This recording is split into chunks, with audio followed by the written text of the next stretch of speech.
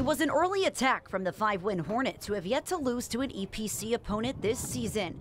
Will Barber would break the ice just over a minute into the contest, and it would take just another minute for John Hughes to fire one from the top to go up by 2 over the Concrete Kids. By the end of the first quarter, the home team would be up by 5 after Barber nets his second of the frame.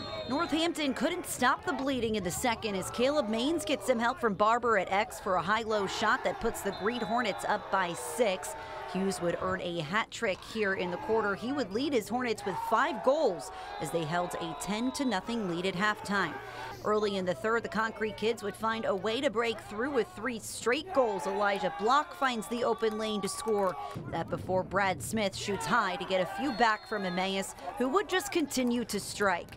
Hughes would put the final touches on what ended up being an 18-4 win over Northampton. This win coming at the right place at the right time after a humbling loss 13-6 against Germantown Academy. This team's been averaging over 10 goals a game. That one a learning lesson for this squad, who has the toughest part of their schedule in the weeks ahead. I mean, this game was huge for us. Coming off a loss Saturday against Germantown Academy, a great game, and a great team, we just felt like an energy had to switch within the team. And coming back to practice Monday, we knew there was a different type of energy. We were more hungry. We were humbled from that loss, and I think the switch in energy kind of led to an explosive start that we had today. Yeah, I mean, we came off a bad loss against a really good Germantown Academy team, and then we came back today and we just wanted to control what we can control and play our game, and I think we did that. I mean, we got a little sloppy in the third quarter, but we pulled away in the fourth quarter.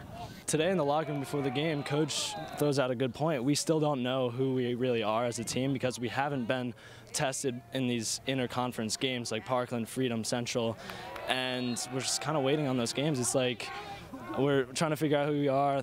People are moving around. Games are up and down score-wise. But I'd say we're still gelling. We're still trying to figure out who we really are. We're excited. We're looking forward to playing Central, Parkland, Freedom, but we got to take it one game at a time. At Memorial Field, I'm Gwen Begley for the Service Electric Network.